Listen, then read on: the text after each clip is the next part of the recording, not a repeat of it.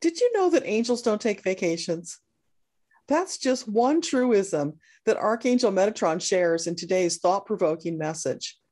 Begins with the creation of the multiverse and concludes with guidance on your ascension path.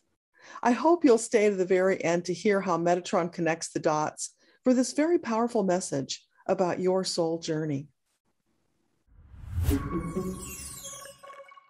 Hi, this is Debbra Lupien, voice of the Akashic Records, bringing you a message from Archangel Metatron. On this night, many thoughts weigh heavily upon my consciousness, some beyond your ability to comprehend. Let's see, he says, as he flips through an index file. Ah, this one seems to fit the bill, he says. Great, lay it on me. The aligning of the planets is complex and mysterious, at least from your side of the equation. From our perspective, they're perfectly aligned, like cogs in the great wheel of the universe. They all impact one upon another. That is, until something shifts in the cosmos, such as a planet that dies and falls out of orbit, or one that is destroyed by outside forces. When that happens, the angel triage team rushes in to monitor the situation, making adjustments as directed by Creator to reset the pattern into a new configuration. In fact, there's a special angel delegation assigned to this task. I'm shown a brief visual of what looks like a sophisticated control room filled with angelic beings, all absorbed in their assigned activities. I ask, are angels assigned to this delegation permanently?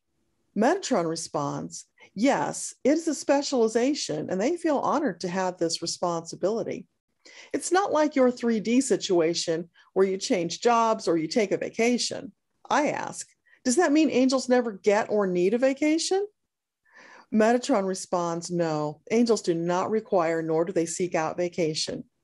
They are, however, sometimes called upon for special assignment. Okay, great. What else can you tell me about the alignment of the planets? At this point, I'm given a visual of the planets dancing and twirling around to the mushroom dance from Fantasia. Metatron continues, yes, the planets have what you would think of as a soul with consciousness and purpose, but you already know that, having spoken with Gaia. Yes, that's true, I respond. I just hadn't thought about it in that context. What else can you teach us about planets? At this point, I'm giving another visual of the souls of the planets before they became planets. They have forms somewhat like human, but much larger and with more powerful energy. In fact, they look like depictions I've seen of the Titans from mythology.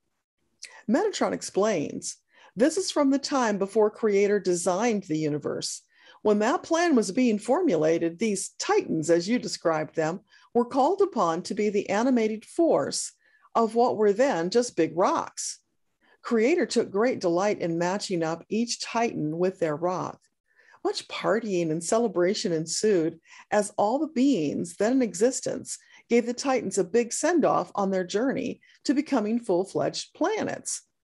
Once embodied in their rock, a designated angel team assisted in the becoming process as each rock took their assigned place in the cosmos and evolved into a planet, thus forming the multiverse. Wow, how cool is that? Metatron continues, as their evolution progressed, some were shifted to new locations while others were merely adjusted into the most perfect place to fulfill their purpose. And so it has been since the time before humanity was created. That's pretty cool, Metatron. What else would you like to share? There will be those who are skeptical of this story. What would you say to them? Metatron responds, of course, it is up to each to decide what is true for them.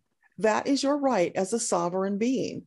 In fact, we encourage you to be skeptical, to compare and contrast as you evaluate information and decide upon its truthiness. Remember, you are all creating and living in your own reality. What you see and experience will be different than the next person. There are often enough similarities that you are not conscious of the difference. These are the folks you experience as being in agreement with. Then there are others whose reality is vastly different from yours. In those instances, bridging the gap to communicate may be a challenge. The important thing to understand is that this doesn't make anyone wrong. Their experience is perfect for them. We encourage you to approach it like a game rather than a conflict. The objective is to accept one another regardless of how wide the chasm. It is not necessary to persuade them that your reality is the right one. Yes, it is right for you, but perhaps not for them. Winning this game requires accepting and allowing that they are right and you are also right. Taking it a step further, as you expand your consciousness, you'll understand it was never about anyone being right. Right is irrelevant, unimportant, and not a part of the game. Let go of right, which is an egoic function, and flow into acceptance that every soul is sovereign and perfect, including you. I respond, okay, so please connect the dots between being right and the alignment of planets story. Why these two lessons now? Metatron responds, your journey is about consciousness expansion. That is true for every single soul, regardless of their personal reality. We share the planet alignment story for whomever desires a greater understanding of the multiverse. Each person who hears the story will interpret it in their own unique way. That interpretation will become their truth, and that is perfect. Somewhat like a divine game of telephone.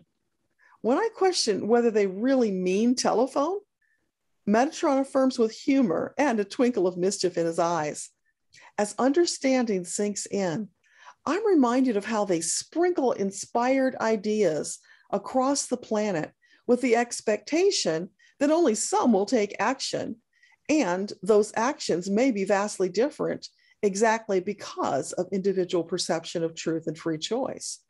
From their vantage point, they can see the big picture with set points in time fleshed out, while the details from point to point are lightly sketched in to allow us to fill in the blanks through our unique journey. They take great delight in watching our progress. Holy cow, I was just hit with this image of us being their entertainment, like we're all actors in a grand play with a script that encourages us to improvise our lines. Life viewed through that lens is vastly different than you or I might have imagined. What if we accepted that reality and stopped trying to be right, instead focusing on our own journey as we roll the dice and move forward on a life-size Candyland board, playing hopscotch and tumbling forward with delightful gusto as we gleefully anticipate the next roll of the dice adventure. Instead of competing with one another, we focus on feeling and expressing joy each and every day, not caring a whit whether those people playing on their own board are abiding by the same rules, because they're playing an entirely different game. We are each author of our story, the artist drawing our game board. The creator of our reality and playing that game is our highest purpose. Imagine everyone engaged this way. When we cross paths, we excitedly share about our adventures, and we're genuinely happy for one another. As we hear their stories, we're free to shift our perspective should something they share inspire. Perhaps we're intrigued and decide to give their ideas a go to see if they work for us. There's a giant pool of inspired ideas from which we may partake to contrast and compare. But through it all, we accept and allow, not judging nor making anyone feel wrong, because we now have the higher perspective that there is no such thing as wrong amongst creators. You can be a Picasso, a Monet, a Rembrandt, a Pollock, etc. Different strokes for different folks, and so it goes. The liberation of not judging is delicious. It frees up more time to be in full out joy, to feel love and acceptance for one another. We highly suggest you consider this way of being, for it is in perfect alignment with your soul journey. Or you can take the thorny path. We'll accompany you on whatever path you choose. Okay, Metatron, We've traveled pretty far from where we began with the creation of the planets. Are there any more dots you want to connect? Metatron stands there juggling a bunch of yellow balls, like tennis balls, with calm and ease. Something that might be impossible for you or I, he does smoothly and effortlessly. He grins and says, "Let us worry about keeping all the balls in the air. You focus on your journey and allow others to do the same." When you stop worrying about what others are doing or not doing, you'll have more peace and more opportunity to expand your consciousness. That's how you connect more dots. Work with what you've got right now and know that more dots or balls will show up in divine timing. Your job, if you want to call it that, is to work on yourself so that you'll be ready for the next dot/ball. Our advice is don't overcomplicate. Always make the choice that feels the best and take the opportunity to engage in a game of hopscotch when the opportunity presents itself. Stay in the flow and be ready to receive the abundance that is lined up, waiting for you to reach out and accept it. Remember when you went to the local carnival and you played catch the plastic duck? All you had to do was pay the fee, then stand and wait for the duck to float down to you in order to claim your prize. That's how simple life can be if you allow it to be so. Take inspired action, line yourself up, then be ready to receive with joy when it arrives. Let us take care of the rest. You see? Flow and ease. Let that be your mantra. When you find yourself stressing and straining, that's a clue you've shifted out of alignment. Pause, reflect, figure out where the imbalance is, then take swift action to get back on track. Keep doing that. Keep doing that. Just keep doing that as often as necessary. Soon, flow and ease will be as natural as breathing, and it will require far less effort to travel your soul's path, which is the ascension path. Ascension. We've talked about that before. If you haven't heard about the ascension path, then you might want to listen to some of these videos because it's an important part of the journey if you're planning to keep up with Gaia's ascension and not get left behind. Wow, that's really cool how you connected another dot, Metatron. Thank you for the clarity and inspiration. That's what I'm here for, he says. I appreciate the opportunity to be of service. Call on me anytime. More is better. Sayonara. Adieu. Adios. Au revoir. So long. Well, how fun was that? You'll find many more messages from Archangel Metatron on this channel because Metatron is the overseer of the Akashic records and manages all the angels and guides of the Akasha. It's a big job, but he dearly loves each and every one of us, almost as much as Divine Creator.